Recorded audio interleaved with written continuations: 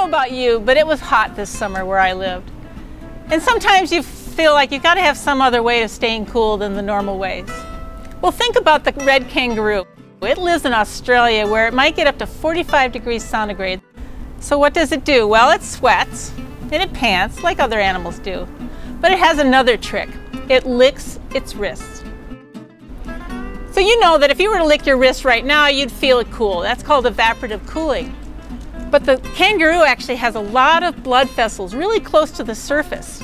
And so when it licks its skin, that cools it. So, you know, if you're a little bit hot this summer, you could try that. Or we could think about, can we study the wrist of a kangaroo and say, can we make our own evaporative cooling systems more effective by looking at the kangaroo?